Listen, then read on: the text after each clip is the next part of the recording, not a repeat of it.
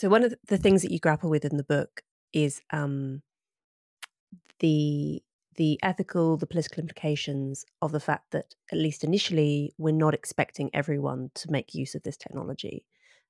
Some people are, maybe a handful of people are already making use of it.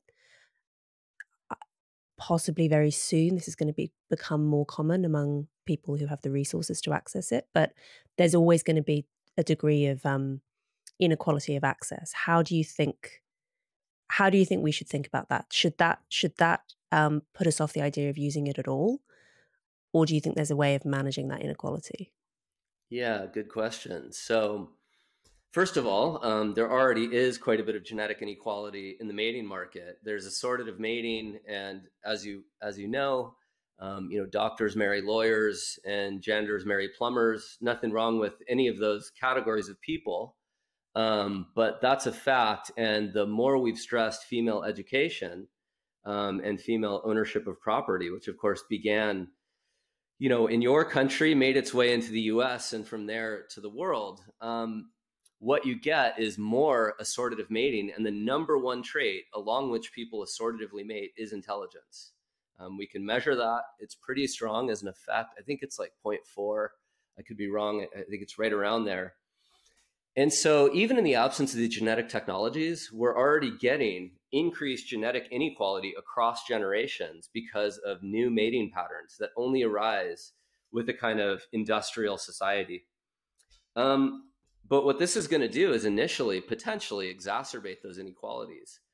I actually think the technology, which is available now and is going to come online in a really powerful way in the next 2 to 5 years, I think that's going to initially have some effect, but very few people are going to use it because, as usual, it will be more expensive and less efficacious than it will be in, let's say, 10 to 20 years. So it's going to be both more costly again, but also more useless. And so what's going to happen is the usual story of the rich basically subsidizing a product that isn't that well developed yet so that future poor people, that's not their intention, but the result is future poor people actually have a better quality product at lower price. Nevertheless, in the interim, there will be more genetic inequalities. And even over the long run, there probably will be. There are a few ways that governments might address it. So China just made universal IVF free, and they're doing this to solve the population problem. I think countries like Israel, well, I think Israel does too. Singapore, there are other countries that I'm sure will follow suit. And when this happens, it's going to make it a lot cheaper for everyone to do polygenic risk screening.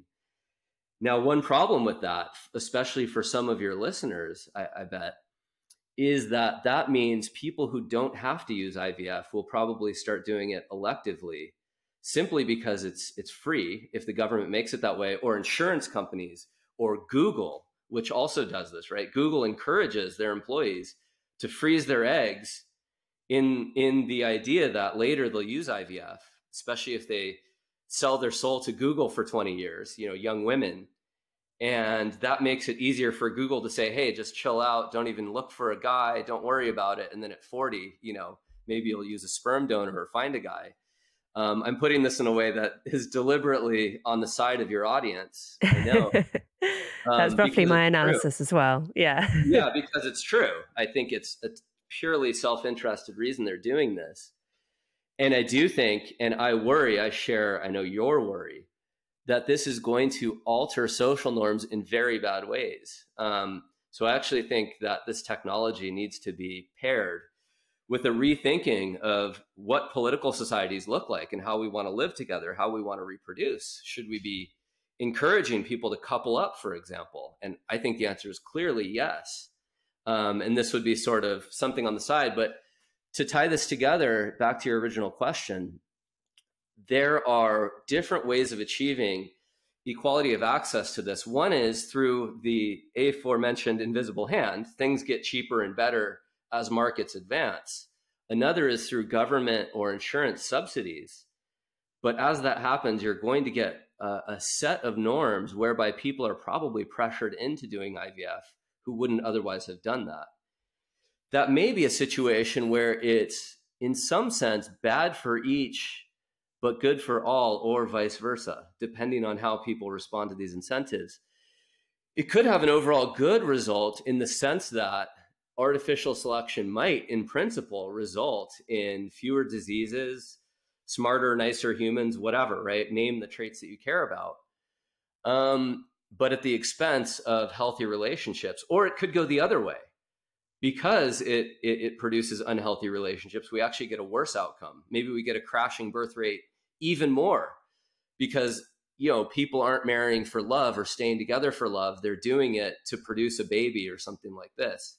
I think all of these are on the table, which is why in my book, I'm not sort of expressing some kind of, unmitigated optimism toward this. I actually do support this technology to some extent with lots of reservations. But I'm under no illusions that, for example, democracy just like produces invisible hand outcomes in the good sense of the word, right? That's a kind of emergent order. And I'm under no illusions that widespread access to this stuff, in the absence of changes in other social norms that probably matter more, will produce a good outcome either.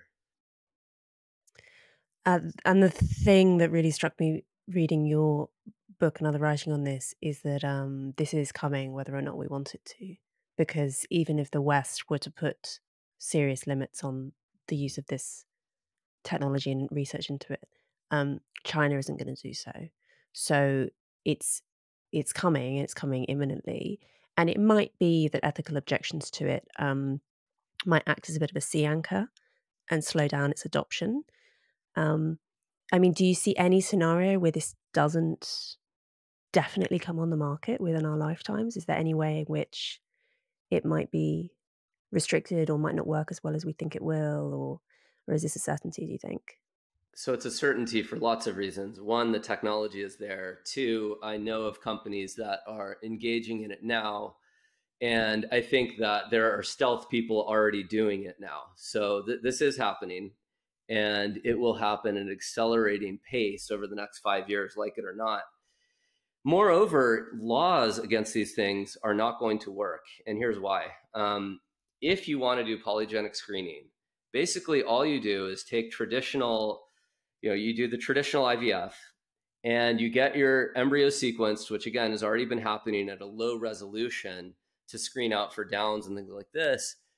All you get is like a slightly higher resolution sequencing. And let's say you live in Taiwan and a company in Israel or England wants to be able to give you genetic information or interpret it for you so that you can screen out. The laws are going to have a really hard time preventing those people from giving you that information. Not only are you legally entitled to that information in many countries, let's say you weren't, it's just very easy to transfer information. And you can say that you're transferring it for various purposes, whether or not those purposes are the reasons, the motives behind parents making those choices. In the law, as you know, and for good reason, it's very hard to try someone for an intention. Now, in the case of murder, intention does matter. And we try to put together, sets of evidence like, did this person have a motivation to do this, or did they do it by accident? Is it mere manslaughter? You can sometimes tease out motivations, but it's especially hard to do that when you're just given a bunch of data. And when a company gives you that data, why did you choose this or that embryo? It's going to be very hard for a government to enforce laws against having an intention to select for one reason or another. Moreover, there's big demand for it among the wealthy already and among the sort of well-connected in Silicon Valley. And in fact, it turns out the preferences are changing very fast. Science Magazine just published a survey 2 or 3 months ago now, asking Americans whether or not they support the following 3 things. One is tutoring to boost their kids' chances of going to an elite university. By the way, having taught at those elite universities, I don't recommend sending your kids there. They will be morally corrupted. But read Mencius Moldbug, read about the cathedral and how it works. It's more of a way of indoctrinating future elites these days than it is of educating them. But anyway, it turns out like you can contrast tutoring, spending money on tutoring to get your kids into an elite university versus embryo selection for the same underlying trait or gene editing. And I can tell you, the data is pretty clear. Tutoring does not work. It barely budges your SAT score for reasons that we, I think, understand, which is, intelligence is mostly a genetic phenomenon, at least general intelligence. But something like 80% said they would use tutoring to boost their kids' cognitive ability and their chance to get into an elite school. And about 50% said they would use embryo selection for it, and 40% would gene edit their children to do this if it were known to be safe. Now, that's a counterfactual because it's not safe at all to use gene editing. But embryo selection is and will be, and that will be coming online very soon. And so I actually think that whatever people publicly pronounce, I think privately large numbers of people are going to want to use this, even if governments try to make it illegal. And as you know, when demand for a good is high and governments try to restrict the supply, they make it both more dangerous to supply the good, and they reward the wealthy and well-connected who can find ways of accessing that good. That increases the very inequalities that some of the people listening to us will want to quash, will want to solve. And so by over-regulating it, you're going to succeed, and it will be your fault for exacerbating inequalities, not the fault of the people who are saying don't over-regulate it, right? Because it's a predictable effect of these kinds of things. It happens with drugs, with the market for organs, et cetera. I guess we could add in something there, which is you could say the same for the market for prostitution. Making it illegal makes it both more dangerous and more likely that the wealthy and well-connected get away with it.